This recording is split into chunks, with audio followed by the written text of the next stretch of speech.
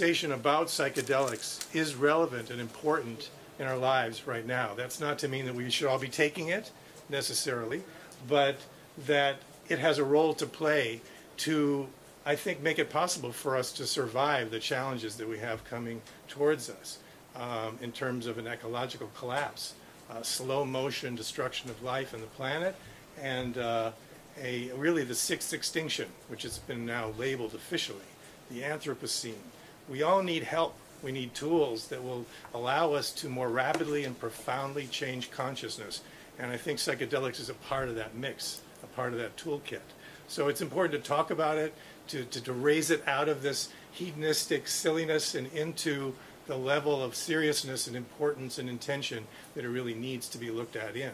So that's one of the reasons that I'm attracted to the idea of bringing together Buddhism, which is a time-tested ethical system, in conjunction with psychedelics in a serious and purposed way, to examine them both together and to look at the roots of both, in a sense, also. The roots of their conjunction was interesting because it's really the same people who really talked about Buddhism and psychedelics in this culture.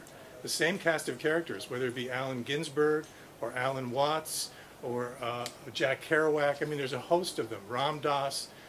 They both spoke about their experimentation in psychedelics and also their study of Buddhism and why that made a difference in their life.